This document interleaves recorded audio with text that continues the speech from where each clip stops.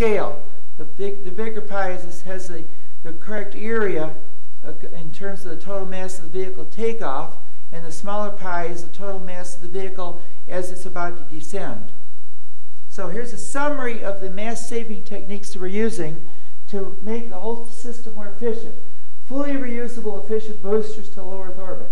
All in-space vehicles are fully reusable. Electric drive moves fuel and vehicle mass, including cargo, up to L1 from low Earth orbit. The use of L1 for departure to Mars transit to make it efficient so a large number of vehicles can leave at once. The use of aero capture and the trim maneuver to enter low Mars orbit with almost no fuel use. The use of a near equatorial low Mars orbit for the lowest ascent and descent delta V requirements. The use of Mars ice to create a high energy oxygen and hydrogen fuel mixture as a permanent fuel supply on Mars. We looked at Zubrin's concept of using oxygen methane. You do get your vehicle back in orbit with that, but you only get 1/3 of the propellant mass back in orbit, which means 2/3 of your propellant would have to continue to come from Earth or some other source. And the whole point is to be, independent of your fuel source. You'd have it right on Mars. So these are the most critical features: the hydrogen-oxygen propellant, the set of similar fully reusable ferry vehicles for repeated access, the guarantee of an initial supply of liquid oxygen and liquid hydrogen in Mars orbit, the use of the Martian subsurface ice deposits, and the use of supersonic retropropulsion. So once we go to Mars, let's keep going to Mars. Our objective is to create a capability for continuing manned Mars exploration. Let's use the time until the first Mars expedition, making sure that once we go there, we can afford to keep going there. Surely that's enough time to do it. Thank you very much. Any questions? I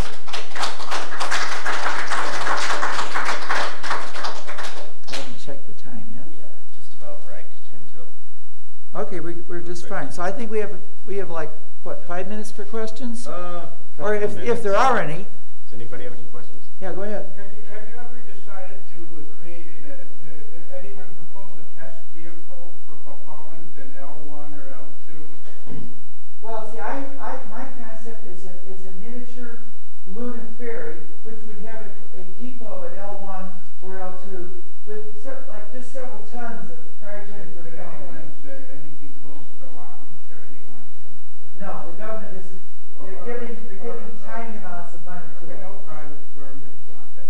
Private firms aren't at the point where they're thinking about this yet. But Elon Musk obviously is going to make it a lot easier for us if he has reusable rockets in 2 or 3 years, because once that happens, people's thinking will change. Instead of thinking about rocket launches that cost several $100 million, you'll be talking about very large rocket launches which cost less than $25 million, which could launch 100 times or more into low Earth orbit if you should get the rocket back.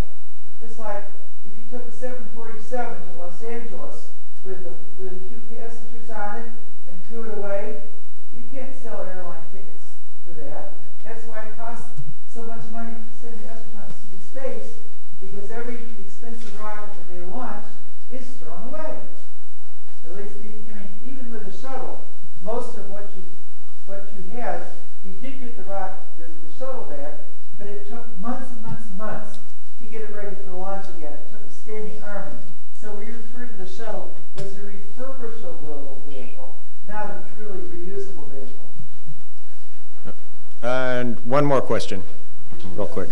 Access to space, actually, fully reusable vehicle can be single stage or 2 stages. The single stage, right now the single stage to orbit is extremely difficult to be practical. I like the concept of either an air launch vehicle, if your air launcher is going at least Mach 3 or more, or a flyback rocket like Elon Musk is developing, because it's very important to be efficient for your first stage to gain at least several thousand miles an hour, or you don't get much deal into orbit with your upper stage. That's very important. Elon is not doing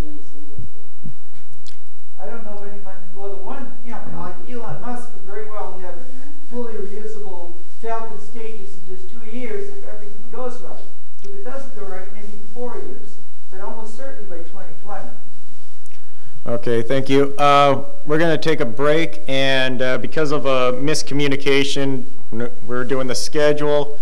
The next presentation won't start until 4:15, so we'll have a bit of a break until the next one.